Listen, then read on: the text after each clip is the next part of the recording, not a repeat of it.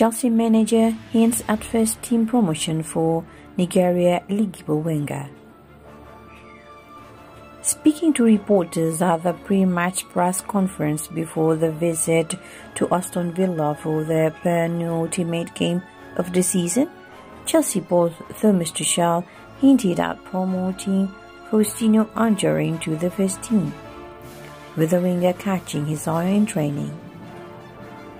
The likes of Tammy Abraham, Fikayo Tomori, Callum Hudson-Odoi, Mason Mount, Reece James and Andreas Christensen rose through the academy ranks before breaking into Chelsea's first team.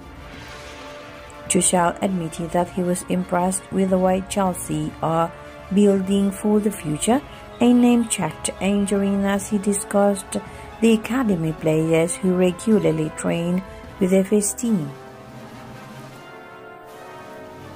"I love the academy boys.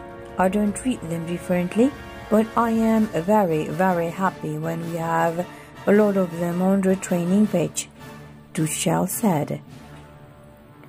"Also, right now we have Faustino Anjorin, Tino Livramento, and other guys who regularly show up in training and try to adapt as quickly as possible to the level and the work ethic to be professional like the more experienced players.